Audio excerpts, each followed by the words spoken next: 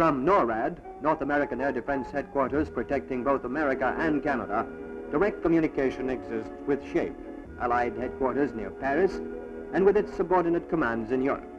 Within SHAPE itself is a command post called SHOC, SHAPE Operations Center, which is in constant touch with all the forces in the field that help defend Western Europe. Maintaining communications is a difficult job with standard equipment. NATO needed something better than the usual radio relay systems, which are subject to interference and may be overheard in Eastern Europe. Today, when a staff officer issues an instruction or receives information, he uses forward scatter, a brand new communication system that keeps the headquarters in touch with Izmir in distant Turkey, or from the same central station near Paris, brings Naples at the end of a telephone, or extends down the entire Norwegian coast to Oslo.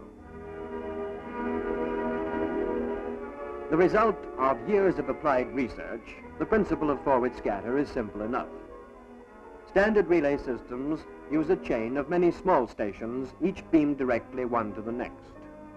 Around the Earth exist layers of particles, the ionosphere and the troposphere, known to reflect radio signals.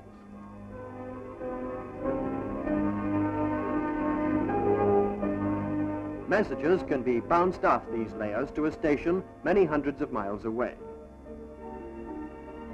The costly and easily jammed intervening stations are eliminated.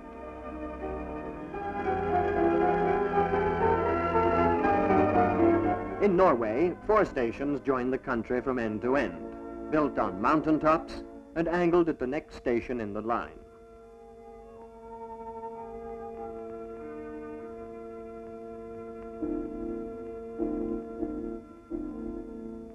They are linked in Holland by a different kind of transmitter, relaying messages to and from SHAPE and SHOC. This revolutionary system assures that through its own headquarters, any unit of NATO in Europe is linked to supreme headquarters of the Allied powers. This Norwegian patrol ship is a typical member of the NATO team.